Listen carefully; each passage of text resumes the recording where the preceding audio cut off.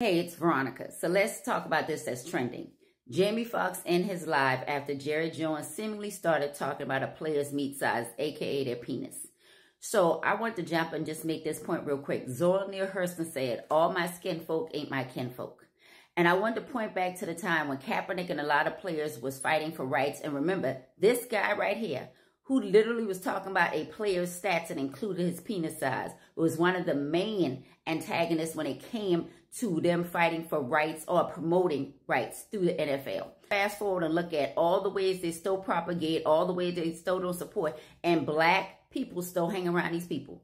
And before y'all lower Jamie as this, oh, he exposed the truth. No, he didn't. It was by accident. So when you want to look at people, look at the way they interview, look at who they date. Look at who they marry. Look at who their friends are. And you will realize a lot of people don't fight for you. And that's fine if that's what they want to do. While they're using your culture, even black people can misappropriate and appropriate black people's culture. African people can do it. Different ethnicities and nationalities can misappropriate or appropriate their own culture for their own gain and never really support you. Don't confuse people who hang around us or talk with us or fight with us to a certain extent as the same people who's not hanging around the people who are trying to literally cause issues or propagate issues with us. Bye. Y'all have a good day.